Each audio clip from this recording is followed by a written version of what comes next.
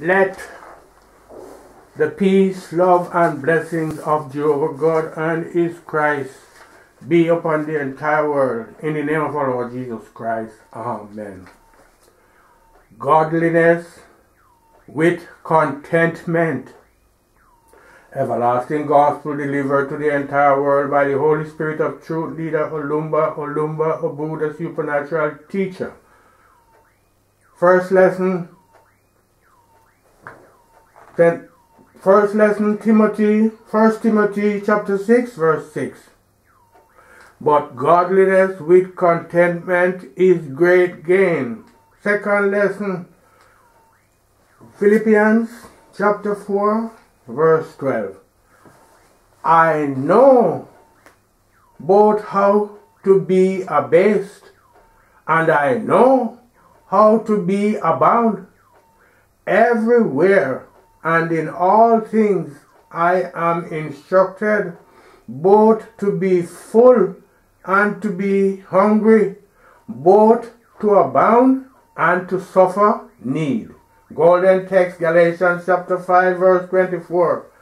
And they that are Christ have crucified the flesh with the affections and lusts. The foundation stone. Quote, brethren, listen to the word of God. If the word of God were to have the beginning or the end, this gospel would be called the foundation stone.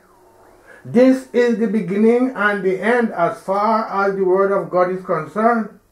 What else can you do if you do not practice this gospel? Any other thing that you do apart from this gospel means waste of time. If you read your Bible from Genesis to Revelation, but do not practice this gospel, you are wasting your time. If you dream like Daniel or Joseph, but this gospel is not manifested in your life, then you are dreaming in vain. Who is he who overcomes the world? He is the person who has mortified the flesh with its lusts and desires. He is the person who overcomes the world. Your problem is that you go to church so that you may prosper, or that you may have a child and a car. You have scored 0. You have failed. You may come into this world and begin to name what you want to be. That you want to be a lawyer, a doctor, an engineer, a millionaire. You have failed because you are a rogue and a robber. When you are a child, you are asked, what do you want to become? Sometimes you say you want to be a millionaire. Another person will want to be a doctor, and another a professor. All of you are wanted persons. You are serving Satan. You are witnesses that the black man's hand was not corrupt, even though they were warriors. The whites have completely corrupted you, since they are greedy people. When the whites did not come with their government, there was no money, and we lived by barter. When you give me firewood, I will give you water. When you give me water, I give you food. I give you child. You even exchange children. There was no problem. At that time, you would hear that a certain person had 40 slaves. He did not buy them with money. Sometimes he used bananas to exchange for a person's child. That was all. Today, before you are made a chief or a royal highness, you will pay over 6,000 naira. Otherwise, you will not be kept. But Esau sold his own for a pottage of lentils. Can you not realize that Esau was hungry? And so he told Jacob to feed him with red pottage.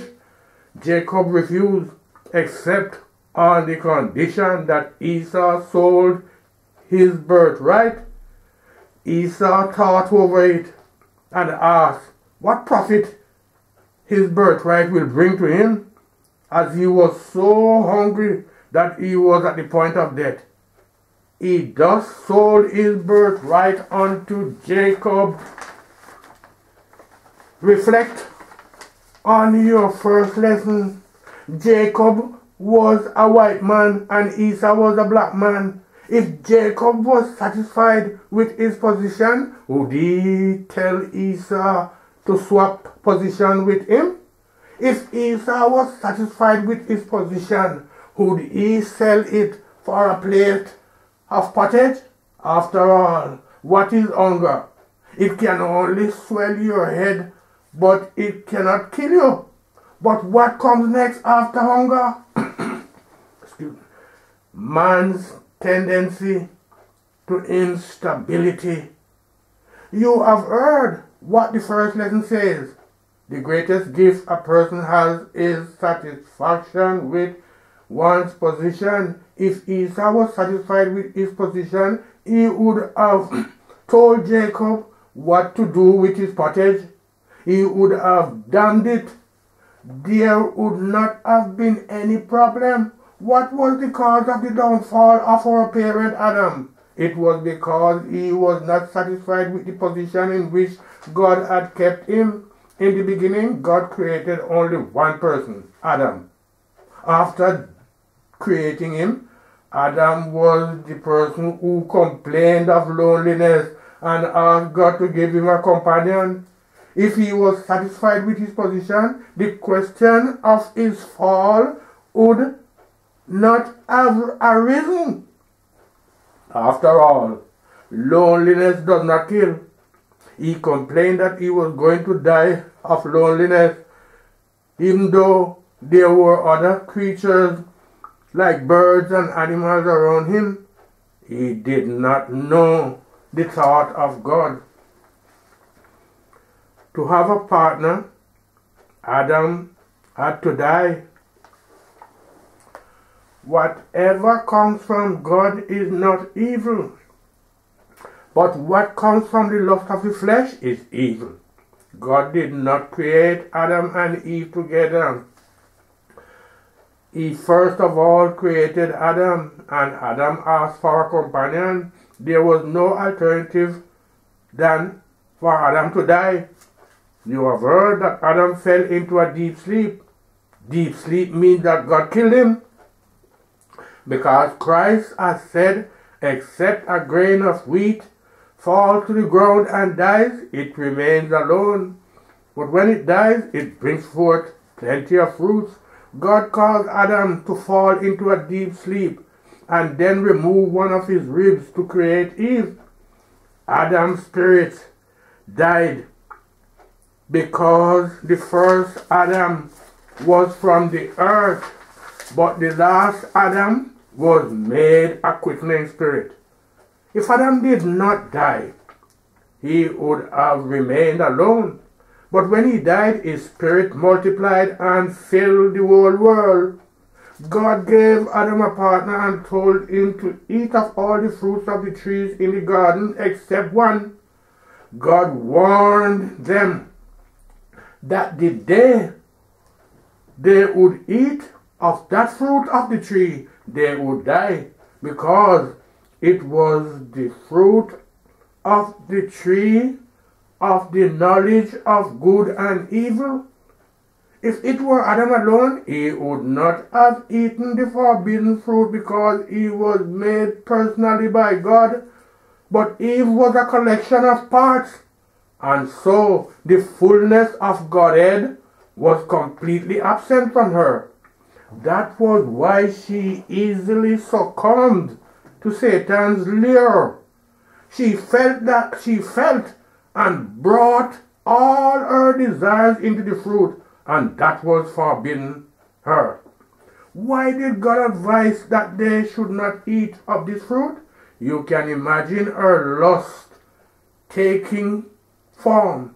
The gluttony in her brought her to eating the fruit. You heard that the serpent deceived Eve. It was no ordinary serpent. It was her desire, which she transferred to the fruit. As you are sitting here, your desire is in a certain young man or woman. That is what is called greed. That is the serpent's greed. Why it is called a serpent is that it is very unpredictable in its movement. As you are sitting here, your mind has wandered to America, to India, and around the world while you are still sitting here. That is why we read that it is not what enters into the body that defiles a man, but what comes out of him. For out of the heart proceed all thoughts, all evil thoughts, fornication, theft, anger, adultery, drunkenness, and these are what defile the man. When greed lured Eve into eating the fruit, she also took same to her husband, and both of them ate, and their eyes were opened. When God came to Adam in the cool of the day, he called Adam and asked, "Adam, where are you?" Adam ran and hid himself. God called Adam and asked again, "Where are you?" Adam said he heard God's voice and hid himself. God asked him, "Why did you run?" Adam replied that it was because he was naked. God asked Adam, "Who told him that he was naked?" "Have you eaten of the fruit that I warned you?" Adam answered that it was the woman God gave to him that ate and gave same to him. Do you realize that when he was alone, he did not eat of the fruit? If he were satisfied with his position, he would not have eaten the fruit. But now he is complaining that the woman God gave to him caused him to eat. Our first lesson shows that godliness and the fear of God is the person who is satisfied in the position God has kept him. If Adam were satisfied with his loneliness, there would have been no problem in the world today. It is said that a child that walks circumspectly will kill that which killed his father, but he that is careless will be killed by what killed his father. What is the position today? Is it not what killed your father that is killing you today? You say that Adam was not good. But what about you? Are you good? Be content with what you have. Child, be satisfied with your position. Which of you is satisfied with his position? If we were to be satisfied with the position which God has kept us, there would be no problem or temptation whatsoever for us. Now that you are blaming Adam, are you not deceived? Is the serpent not deceiving you even to this moment? I am referring to your greed and lust.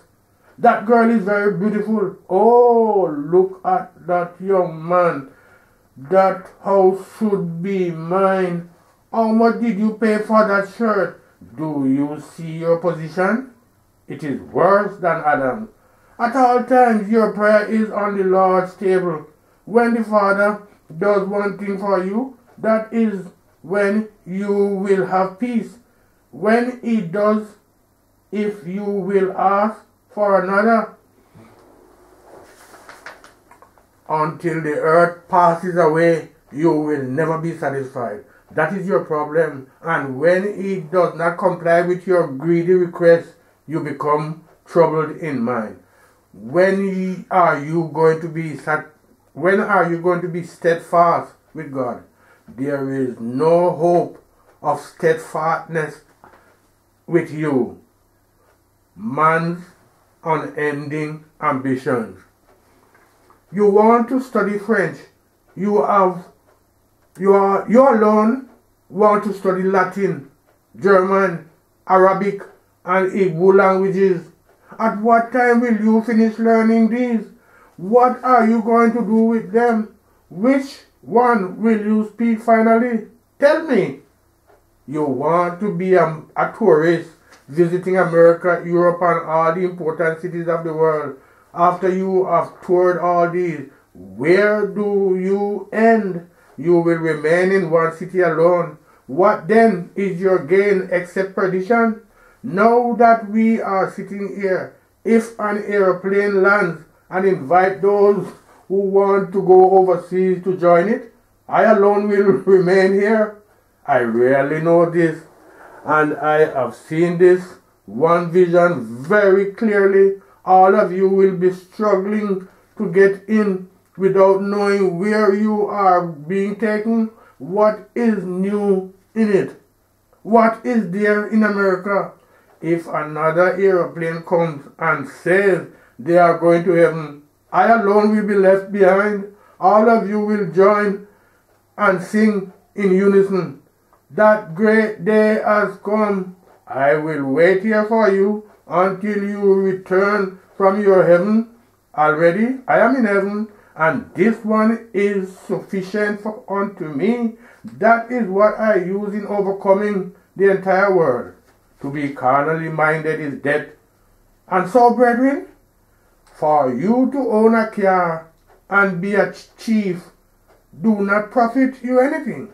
But the person who is satisfied with the position which God has placed him is the person who has gained. He is the person who has received instruction, and he has overcome the world. Brethren, there is pleasure and great joy and peace in contentment.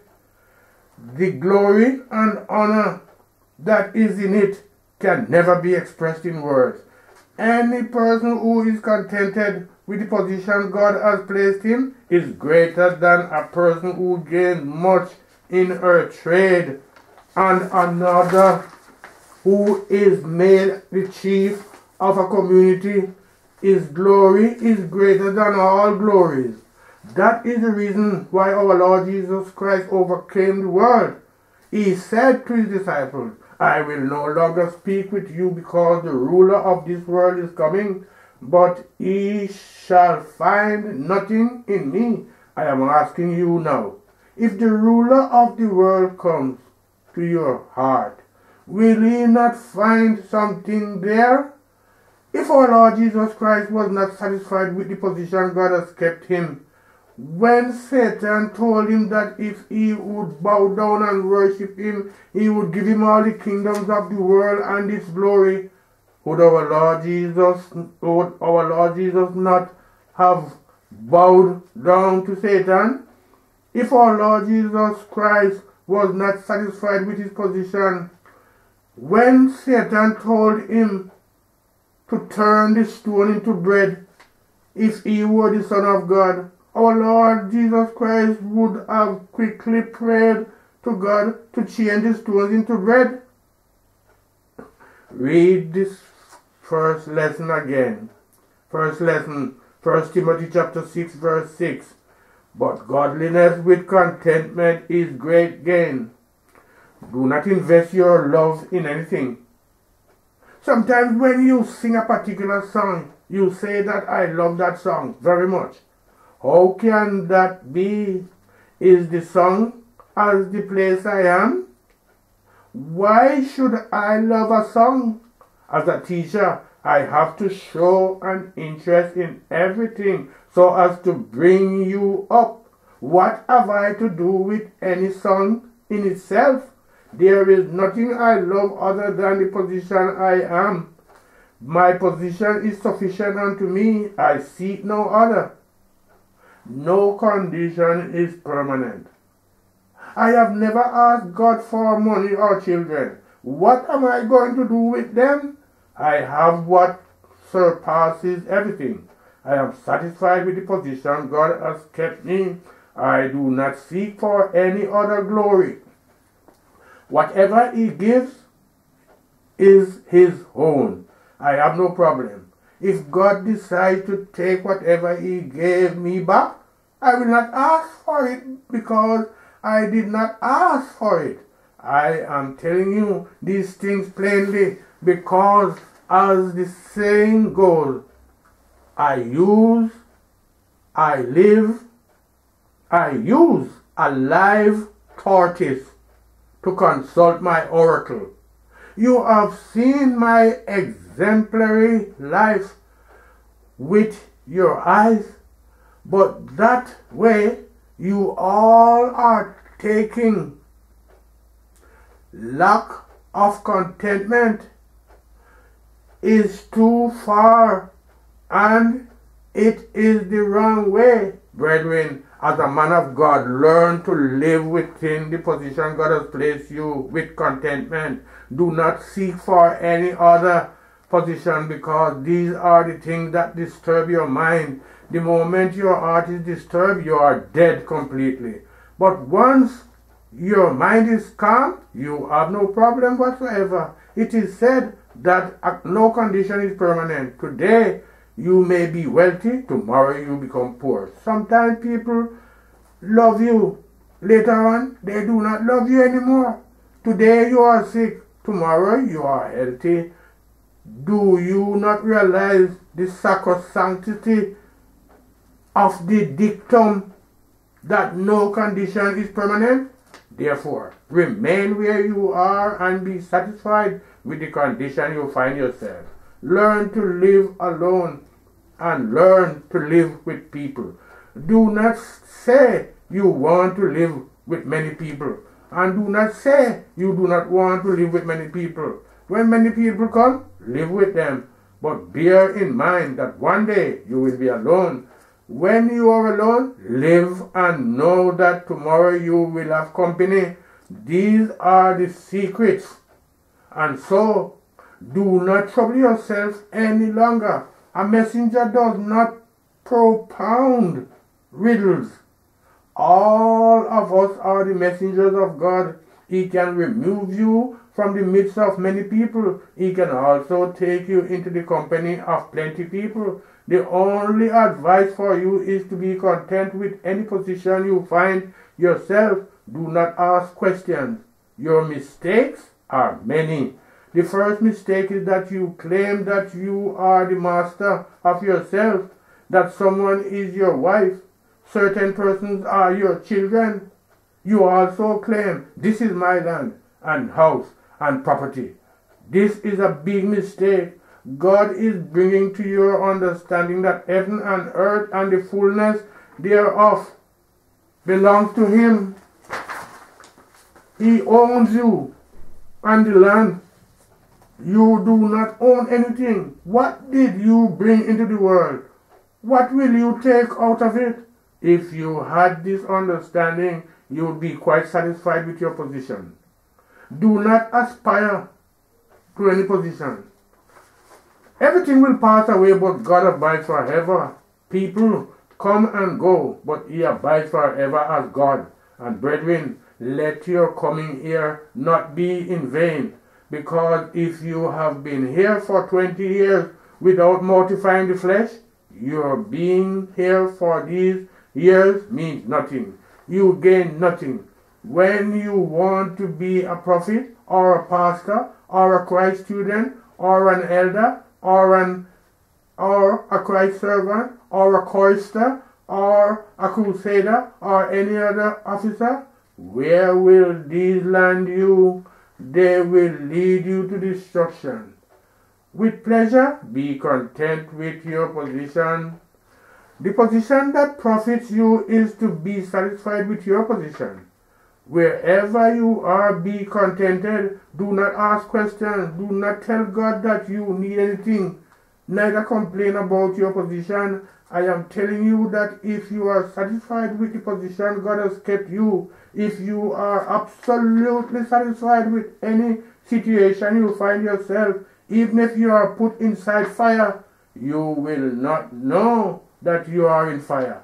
It will be like you are in heaven when you are put inside water. You are still in heaven. Every time you are with the Father, you have no problem. Remember Shadrach and his two friends who were put inside fire. Did the fire burn them? The fire did not burn them because they were satisfied with their position. Remember Daniel also, who was put in the den of lions. But since he was in heaven, the beasts did not devour him. The lions were rather friendly with him. When God is with you, no matter where you are, even where people complain to be a very difficult place, you have no problem. I am telling you what I have witnessed myself. You complain that a particular place is bad, but in my own case, I am always in heaven, wherever I am. Do not worry about me. Worry about yourself, because I have no problem. You can go to number 8 Eaton Street, Calabar, where it was supposed to be that brotherhood started. But brotherhood did not start there. Brotherhood started before the foundations of the world were laid. We were completely satisfied with number 8 Eaton Street. When we were at Biakpan, we were also satisfied. And so, every time and at every place, we are contented with our position. All places are the same. You have seen that there is no good road in Biakpan. But I have never complained that there is no good road. How did I get there in the first place? Tell me how I got to Biakpan. Or again, how did I move out of it? I have never complained about roads in Biakpan. But you worry over that, over what does not belong to you. Did God not know that there is no good road to Biakpan? Does he not know that there is also road there too? Everything that God does, do not involve you. Allow him to handle it the way he pleases. This kingdom belongs to God. It is neither yours nor mine. It is neither of the world nor of any person. But the Father owns everything. You cannot question him. You cannot criticize him that he has done this instead of that. All your insolence arises from your lust, and that is what leads you to destruction. Let the second lesson be read. Second lesson, Philippians chapter 4, verse 12. I know both how to be abased, and I know how to abound. Everywhere and in all things I am instructed both to be full and to be hungry, both to abound and to suffer need. That is what Satan has used in overcoming the sons of men. At any time, he will place something before you and ask you to have it. And if you are a greedy person, you have it and fall. If you will receive the lesson of today and abide in it, you have overcome Satan. You have overcome the whole world. You have overcome all spirits and even the angels. Nothing flaps its wings. The benefit of the brotherhood pulpit. Do you know why many people fall away from brotherhood? When the brotherhood pulpit was not yet introduced on the television, the whole world used to cogitate that the leader was dressed in a way commensurate with his fame. They thought that his dress was not made out of any worldly materials or even tailored by man.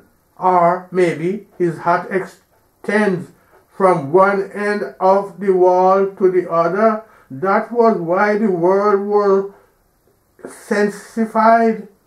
But when the Father appeared on the television, every person was tongue-tied. Before the Civil War, 2 pastors came here to see me. They were arguing that no person ever sees the Father, while the other was arguing that the Father can be seen, and so they came to see me. When they arrived, we sat down together, and the other one was so tongue-tied. He commented that people had told him that the leader was never seen, I told him that he has seen him before. How can I not be seen? Am I a ghost or a mermaid? The leader is content with his position. Even when I come down from the pulpit, you do not see me with any shoes or hat on my head. But in your case, when you leave the place, another person will come to you to ask, why are you so poor? He will tell you how your leader is very rich. You can now realize how Satan has deceived you. Can you not realize that the gift I possess is the greatest? I do not desire for anything. I am satisfied with my position. I have no problem. You may go and look for money and high position. I am here waiting for you. I am more than satisfied with my position. You are witnesses that when the headquarters at number 26 Mbokpa Road, and as a matter of fact, it still remains the headquarters. The place, as you know, is very small. I was really satisfied with the place. Apart from the Holy Mother who renovated the place, I would have been satisfied with my position. You can see where the secretariat is standing now. It was a small thatch house, but look at it now. In whatever form it was built, I cannot be worried, even as I was not worried when it was not built. I am not interested in anything. I am already satisfied with my position. I am asking you, if the whole world is brotherhood and you are not satisfied in the place you are kept, what then will be your gain? You know that the church dignitaries have got everything. All the heads of church denominations you find around are very wealthy. But what is their gain? What do they gain from wealth if they are not satisfied with their position? The first important thing is that godliness with contentment is great gain. Apart from that, you are heading for destruction. The churches built hospitals, trained nurses, trained sisters and mothers. They are famous and popular, but what is their gain? Is that what they were sent to do? After all, you are one. You have one head, one mouth, and one spoon. No matter what, you can only sleep in one house and on one bed and on one pillow. Why do you then worry yourself? What are you going to do with all these things you are claiming? I do not condemn motor vehicle. I do not condemn the aeroplane. I do not condemn the bicycle. I do not condemn anything. But I am warning you to be satisfied and contented with your position with joy. Do not complain. Since we are slaves, slaves do not speak in parables. Let us wait in the Lord. If he brings us an aeroplane, we shall fly. If he gives us a bicycle, we shall ride. And if he gives us food, let us eat. If he says we should stand outside, let us stand outside. That is the secret. Do not complain. Do not tell him that you want to stand outside or that you want to be inside the house, so that what happened to Adam and Eve may not befall you. As I am telling you this, if you bring food to me and it happens that there is no salt in it, I will never request for salt. I will eat it without salt. If you tell me that there is no water around, I will neither desire to have a bath or desire a drink.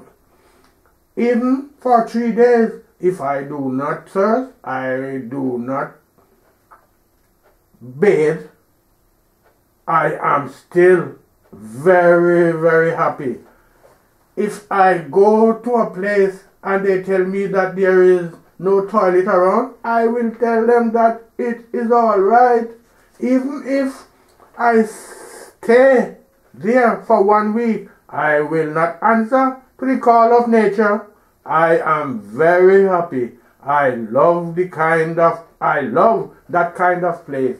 And so, if you do not learn to endure every situation, how can you survive?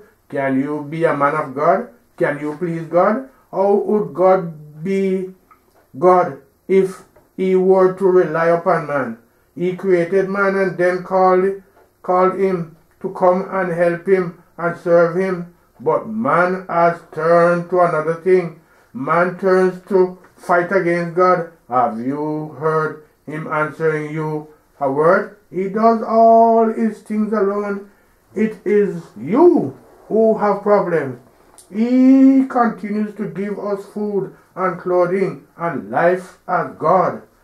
Whether you thank him or not, he is not disturbed. Whether you pray or not, he is not bothered. Whether you acknowledge him or not, he is not worried. He continues with his work. If he were not satisfied with himself, he would have asked, why is it that man does not worship him? And so he would have a troubled mind. Right from the beginning, he keeps man to superintend over his creation. He has no problem. If it were you, you would have no need for man. You would have loved to govern your business alone. God is satisfied with his position. He has not a troubled mind, and he has no problem. All over the world, people have been praying and asking for God to come. Many people have proclaimed themselves gods. People have hailed and worshipped them, yet God is not disturbed. If it were you, you would want to manifest your glory alone. God is satisfied with his position. That is what he has left for you. No matter what you do, he does not leave his seat. He is satisfied with his position. God occupies his position as the creator. He keeps another one as his king and the other for his children. There is no other order apart from this. He has no regrets. He does not want another position apart from this one.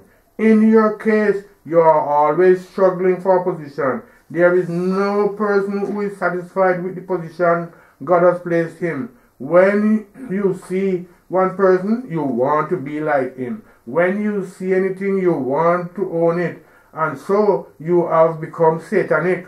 What time do you have to serve God the Father? You pray, Father, even though it is said that we should not ask you for anything, I am asking for only one thing. Give me the ability. Have you not failed? Oh, no, we are in the Pentecostal. You can see how scanty the great all is. Have you ever heard me pray that God should bring in people to fill the hall? What are they coming to do? This number is enough. If people do not come and the great hall is empty, it's all right. If the hall is full, it does not make any difference. Once you are satisfied with the position God has kept you, that is all. You are in heaven with the Father. You say that somebody has disturbed you by taking your money or your wife. No person has defrauded you. It is greed that has lured you away. Have you not told somebody that you want one thing or the other? You even put it into prayer that you want that one thing. And so when it comes, it will tell you, this is what you have been looking for. Somebody will give you a vision that he has seen you with a long envelope, and because you have been praying for money, a man comes to your house and asks if you are the person he is looking for. You answer yes. The man will say that you are very fortunate because he has come for you. He begins to give certain prospective idea which will bring you money, and you begin to thank God that your vision is coming true? Why is it that you are not wise enough to the understanding that you did not bring anything into the world, neither will you take anything out of the world, since you have what to eat and wear, and even when you do not have what to eat today, what you are yesterday was enough. Even as Pharaoh was told that there would be plenty in 7 years and famine in the next 7 years, I would not be disturbed. When there is food, we eat. When famine comes, I do not bother. I do not store anything. I do not ask God for anything. I will only leave everything to the Father. According to Ecclesiastes chapter 3 verses 1 to 7, if we believe that God has an appointed time for everything, we would not trouble ourselves. To everything there is a season, and a time to every purpose under the heaven. A time to be born and a time to die. A time to plant and a time to pluck up that which is planted. A time to kill and a time to heal. A time to break down and a time to build up. A time to weep and a time to laugh. A time to mourn and a time to dance. A time to cast away stones and a time to gather stones together. A time to embrace and a time to refrain from embracing. A time to get and a time to lose. A time to keep and a time to cast away. A time to reap and a time to sow. A time to keep silence and a time to speak. In all these you have no hand in it. When that time comes, rejoice. When things are bad, it is meant to usher in what is good. Do not ask questions other than that. Be always satisfied with what you have. Our Lord Jesus Christ left his heavenly throne and came down to earth, but he was laughed at and derided. They took him as a demented person who had nothing to do. Our Lord Jesus Christ was abused and disgraced, but he did not worry. He was satisfied with his own position. He did not ask for earthly glory. At one time when our Lord Jesus Christ fed the people, they wanted to make him king, but he ran and hid himself. If it were you, you would have thanked the Father. No, you want to be made the chief launcher. When you have, you will always be invited to every function. They will call you to come and take your position. You will be made the chief launcher at every occasion. When you have no money again, they will not sing for you. Even when you ask for the position, they will tell you, you sit down with your one kobo. Yesterday, you used to take your position. Today, another person takes it. Is that a source of anger to you? You are finished displaying your glory. Give chance to another person. Whenever God gives you money or wealth, use it in serving him with all humility. When he does not give you again, sit still and thank him with humility. Do not trouble yourself because you did not create yourself.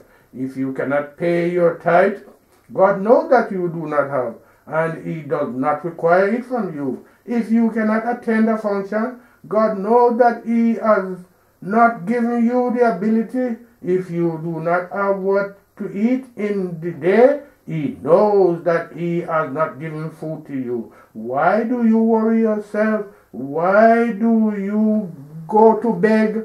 Why do you go to disgrace yourself to show that he is the all-wise God? He says you should give 1/10 of all your gain. If you have 10 naira as your gain, you give 1 naira to him. The other 9 belongs to him. The other 9 belongs to you. But when he does not give you even 1 naira, he says that he who has 2 coats should give 1 to him who has none. And so, if you do not have, another person will bring to you. What do you lose? Why do you trouble yourself? It is exactly what is obtained in this world. When you are rich, you have many people to help. But when you have nothing, people will be charitable to you. That is how God has ordained it. It is not a question of lamenting and weeping. It is not something you should go and steal. It is not something you should attribute to witchcraft or juju. It is not every day that is Christmas. Christmas is once a year, the 25th of December alone. But what about the other days? Let the golden text be read again. Golden text, Galatians chapter 5 verse 24. And they that are Christ have crucified the flesh with the affections and lusts. Brethren, what has been read to you is the first requirement in this kingdom. No one would first of all